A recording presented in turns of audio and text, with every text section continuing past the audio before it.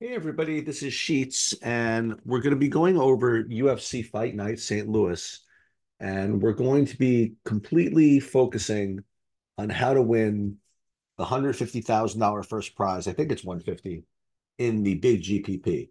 And in doing so, we're going to give you guys some tools and some tips on how to use SaberSim and the different sim tools and uh, just some techniques of lineup construction that I think are particularly interesting on this card, that you can use for both this card and many others. So what's the good news? Well, the good news is that there are several fights and fighters which are extremely uh, have extreme upside, and a combination of a strong inside the distance lines and strong, and cheap prices and things like that, that provide the opportunity to really go after a big score. In addition to that, the good news is that usually the other side of that fight, it's not just the favorite. Like, you have both sides of the fight that rate to have a very, very high upside and a lot of scoring. So that's the good news. Here's the bad news. The bad news is sort of the good news, right? The bad news is that it's extremely obvious who these plays are. Um, And to tack on to that, more bad news that there are only 12 fights. There were 13, but with the dropping of the Giuseppe Gooden fight, there are only 12 fights. So not only does everybody know who the good plays are, but there aren't that many plays to make because there are only 12 fights as opposed to 13 or 14. So what's going to happen is that ownership is going to be really concentrated around the good plays, which, I mean, why not? Certainly makes sense. Which then, you know, creates a scenario where, or a slate structure where even if you hit the optimal, if you just play the best plays, you're really running risk of duplicating first place with a bunch of people. And you might think that, what's the big deal? As long as I get first, it's not the way it works. If you're splitting first prize with 50 people, it's a disaster from a mathematical perspective. Um, so in a 12 fight card where the ownership is pretty obvious, it becomes very difficult to get unique. And that's what you need to do in GPPs to try to win that big money. You need to get unique. And yet you also need lineups that have a shot, right? So how do you strike that balance on a card like this? Just to review, I mean, look, the main event's very, very strong play. Derek Lewis and Nascimento are both strong. Derek Lewis is 8,400 with the minus 140 inside the distance prop. You have Rebecca, who's like 5-1 and minus 150 to finish. You have this Terrence McKinney fight against Ribovich, who, I mean, Terrence McKinney is like 7,300 and finishes the fight about 35% of the time. His metrics are insanely amazing for his price. And as a result, Ribovich has incredible metrics on the other side.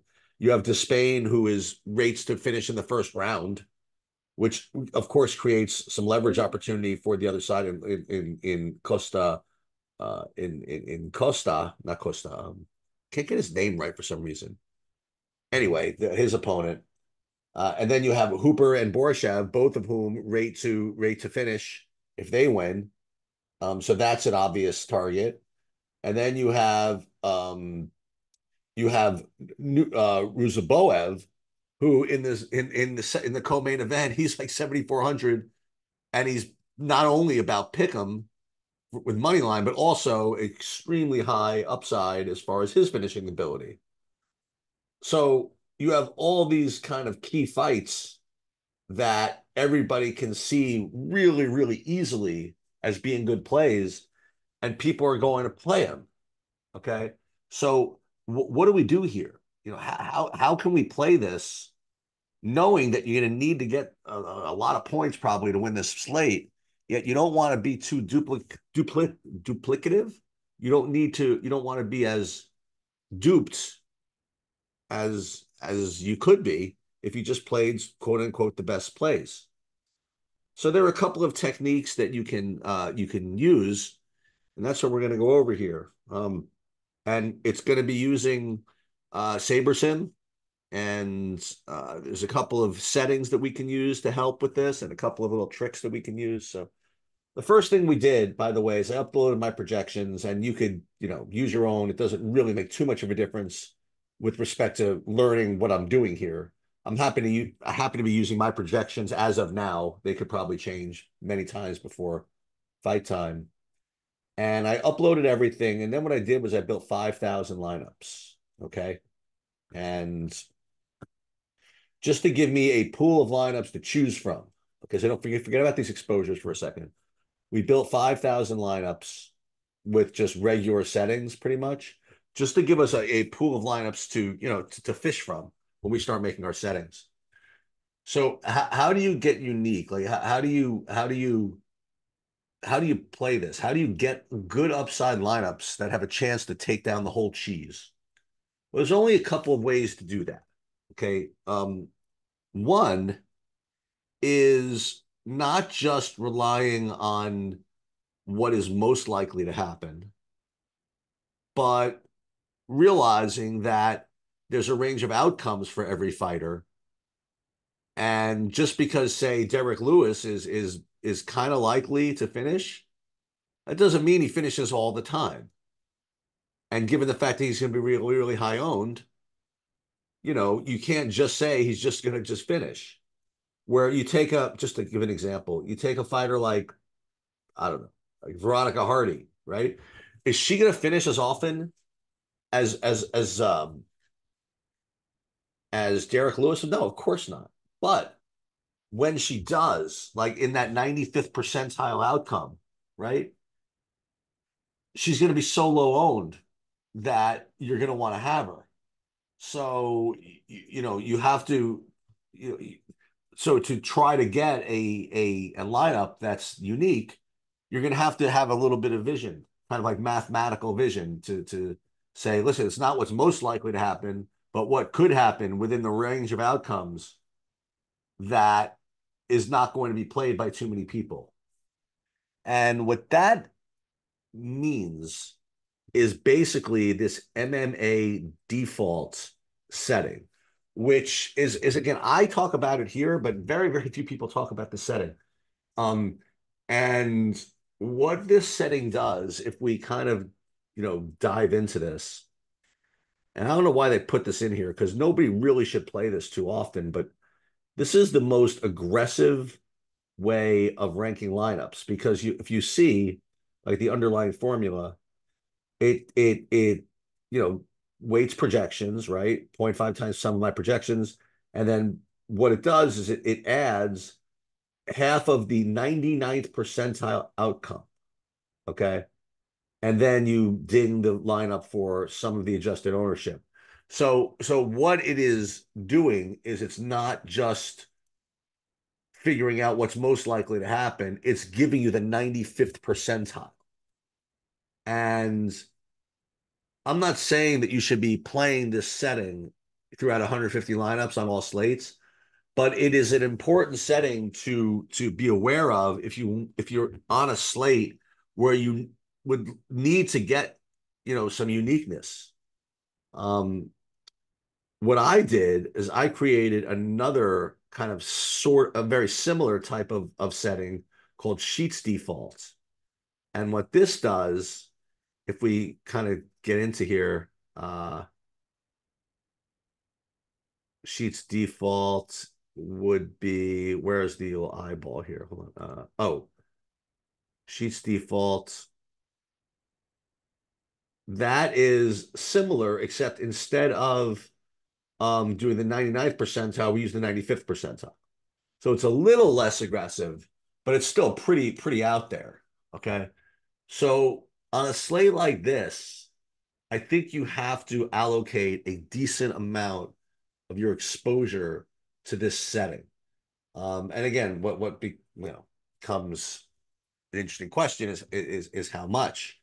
Um, I think that again, it's such a chalky slate that you can allocate as much as maybe even a third of your lineups towards why did this disappear? Towards uh the MMA default setting or the Sheets default setting. So we're ranking these. Let's do this again. This is by sim diversity. Oh, why is this all messed up here? Sheets defaults. I want to put 50 in. Why isn't it letting me? There it is. So 50 Sheets default settings. Okay. Um, and then what we'll do is we'll save these. Now, where do we save these? And is there anything else that we want to do here? One thing we could do is change the min uniques from 1 to 2 to give ourselves a few more combinations. I'm not even paying attention to who we have here. It's really not even remotely relevant. Um, um, so let's save these 50 MMA default lineups. So let's save these. We'll just put them in a CSV and is that 50? Yeah. So let's go file, save as. Um, where's MMA? Where's my files here? MMA. We'll call this, oh, I don't know, 50 defaults or 50 sheets defaults. Okay. So that's 50 of them. So what else can we do here? Remember, we can't just make the best plays. It's just not possible.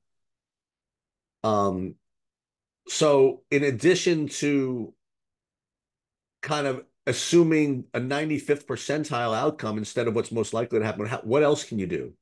Well, another thing you could do is assume the most likely outcomes, but leave money on the table. Okay. And let's start by again going back to the main setting, the sim diversity 10 setting. Now you could start with the sims and use the contest sims. As a matter of fact, just to just to do that, it's going to work out to be the same. But let's show you guys what to do. So we download these. I just want to save these for now, just so that I can see this screen, which is throwdown. So it's not letting me create a contest sim, which is weird.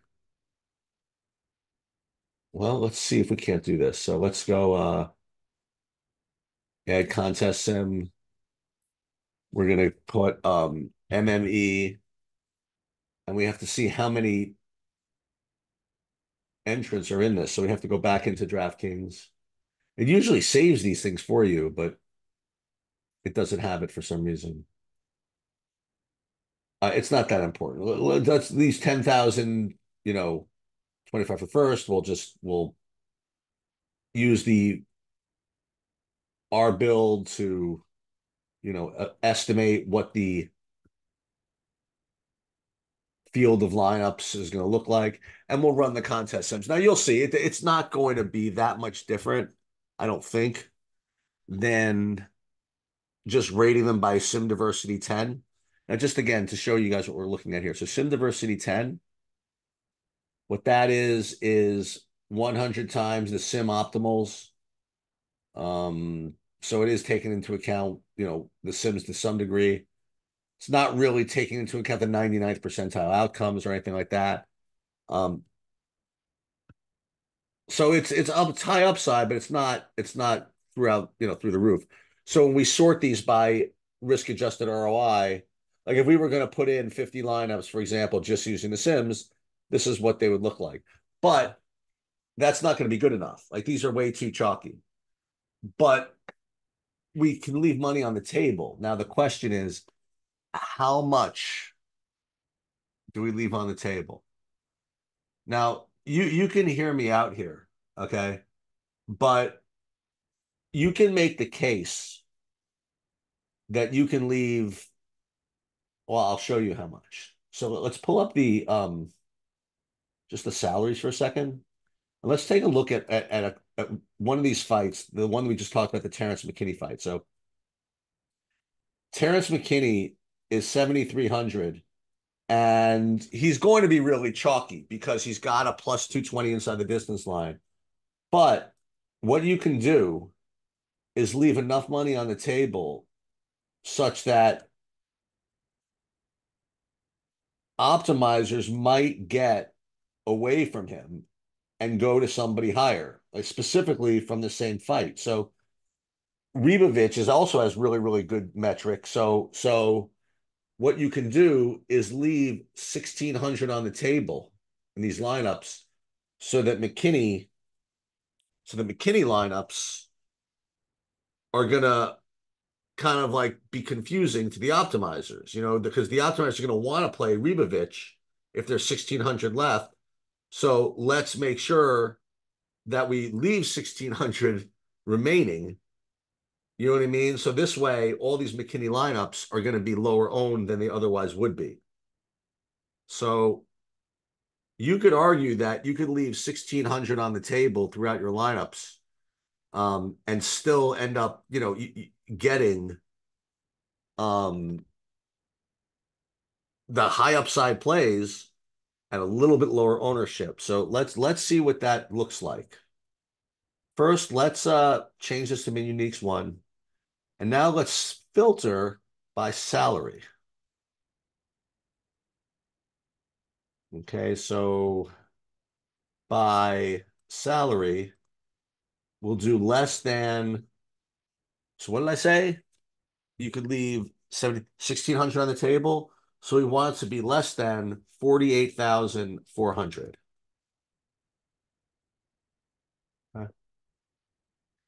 And on a card like this, you might be able to get away with it. Okay. Now it's a good test as to let's see how easily we can get to these lineups, and you can get to them very easily. Okay. So let's take, you want to do min uniques more than two? Can we even get there? Yeah, we can. And one way to kind of test this out is to keep going min uniques two, min uniques three until it doesn't let us anymore. So it didn't let us go min uniques four. So what you can do is then go back to min uniques three and then take one more off, and then we'll go min uniques two. So now you'll end up playing these kind of good plays, but the lineups are going to be a little less chalky because they're going to leave all that money on the table. So let's save those. Okay. And it's actually over here. So let's save these, save as um MMA. We're going to call these Sims 48,400. Okay. So we've built 100 lineups so far, but we actually may have built less because it's possible that some of these lineups overlap with the other lineups. So what else can we do to get unique? I think we're already just kind of off the wall a little bit. So what you can do is one of two things. You could either force in low ownership by doing geo mean filtering. In other words, just tell the optimizer that, or the Sims or whatever, tell them that you don't want any lineups that have some product of ownership below a certain amount. Um, and we could do that, and we could figure out what ownership we need to kind of avoid dupes. Um, the problem with that is that you get really overweight on very low owned single fighters. Okay. Because when you're just doing product of ownership, which geomean sort of is,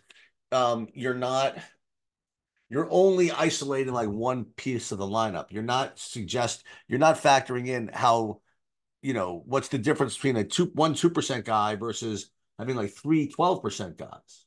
Okay. It could be better, even more unique to go three 12% guys. So what I think that we should do is just play more lineups with a little less on the table. And again, we might be getting, some duplicate lineups, so we'll figure out how to scroll for that and scan for that in a minute. But what you're going to want to do is we don't need to go 1600 because we just did some of those. But what's the next kind of break point? Well, you go back into this group, into the salaries here, and you'll see that the next kind of really popular underdog is either going to be either it's either going to be Hooper at 7,700 or most likely actually um Ruzaboev at 7,500. I mean, he's almost a pick 'em with a big upside. So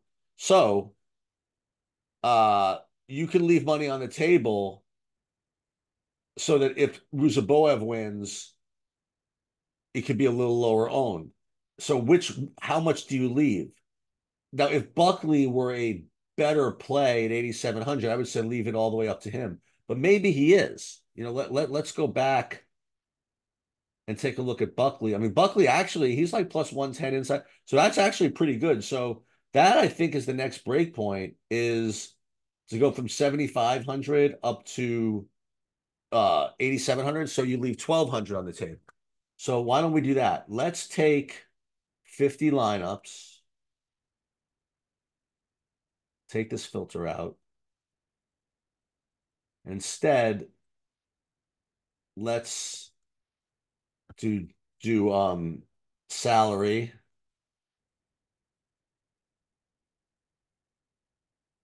And what did I say? 75 to 7. So 1,200 left. So it's got to be less than 48.8. So less than 48,800. And we'll save this filter and we'll have 50. Okay. And um now we'll save these. So as far as raw like numbers of lineups we've saved 150. And we're gonna save these. Hold on. Save as recent. We'll call this Sim. What did I say? Was that 48.8? Let me just make sure. 48.8. So we'll call this Sim 48.8. Huh? So my question now is how many lineups have we made? Because there's got to be some that kind of overlap. Um, so before we get on to the final stage of this and completing these, let's take stock of kind of where we are. Like how many lineups we've actually created. So first thing we want to look at, we're going to pull up this dupe calculator here, which you can access from my Discord if you want it. Where is it? Dupe test. So what we do is we're going to insert everything that we've done already and see really how many lineups we have. We're playing 150, but we don't want to do any of the same lineup. So let's go back to these files. And we're going to start with 50 sheets defaults. Put those in.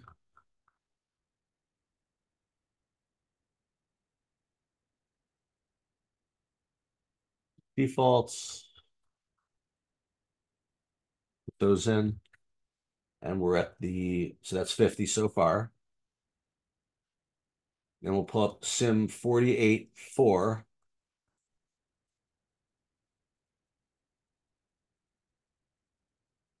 Boom. We'll put those in underneath. Oops.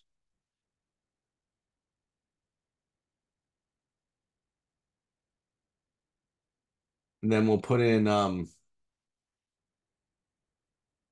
just make sure I did that right. I want to make sure I didn't.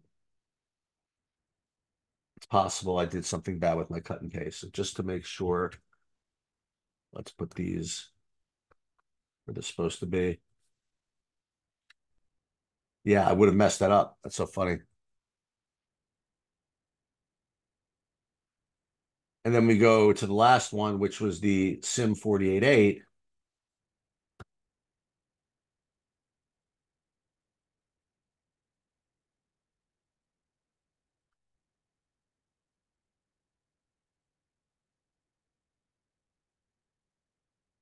These over here.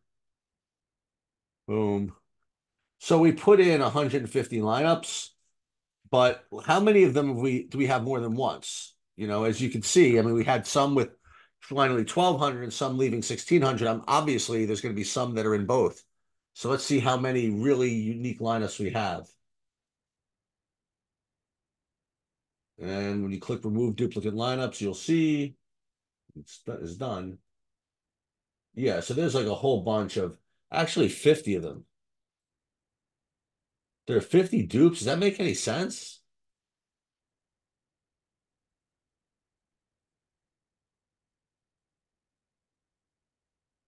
Hmm. Maybe I did something wrong. I mean, let's start over. I mean, why not? So let's start again. So let's first salary less than 48.8, which is fine.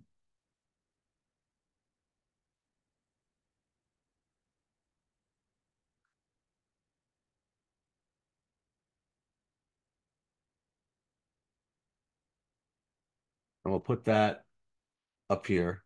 We won't worry about this Sheets default for a minute. And then we'll do the 48.4.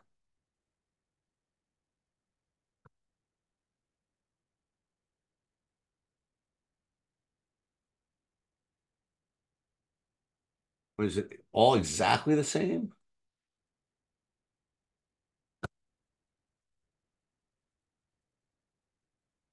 I don't think so.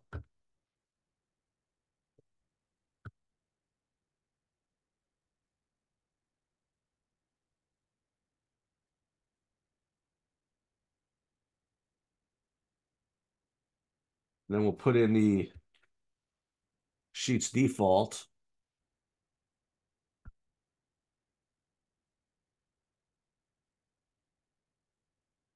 Maybe maybe you don't gain anything by saving that extra. Let's see.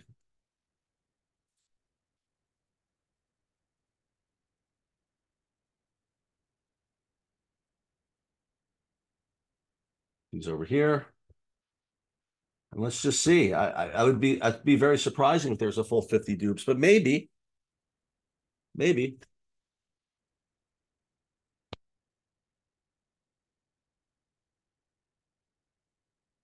No, so there were only 13 dupes, so I messed up the first time. Okay, great. So now we have 138 lineups. Okay. So we only need to put 12 more in. And it's just a question of where you want those 12s to come from. Um, what you could do if you want to continue this theme of leaving money on the table, you can go to that next break point. But let's let's take a look at that. The next break point would be the next chalky underdog, which would probably be Hooper, like I said. And it would be a question of Hooper getting up to Borshev. So Hooper is 87, Borshev is 85. So leave 800 on the table. So less than 49.2 for 12 more. Let's see what we get.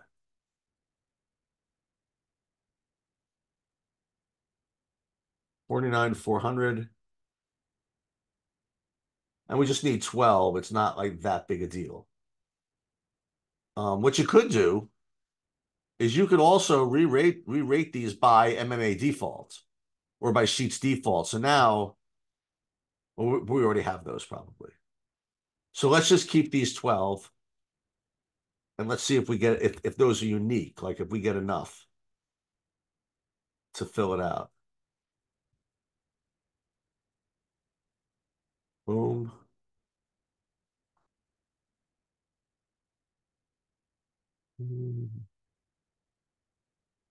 So 12 lineups there. So we'll put those again in this dupe calculator.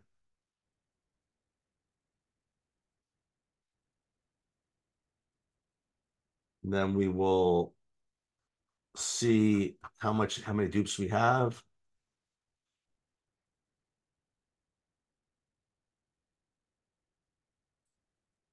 That would be only one, so that's good enough.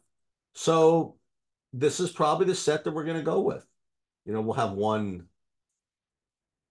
dupe in here, but that's fine. We'll fix that manually. Edit entries. And the real key, by the way,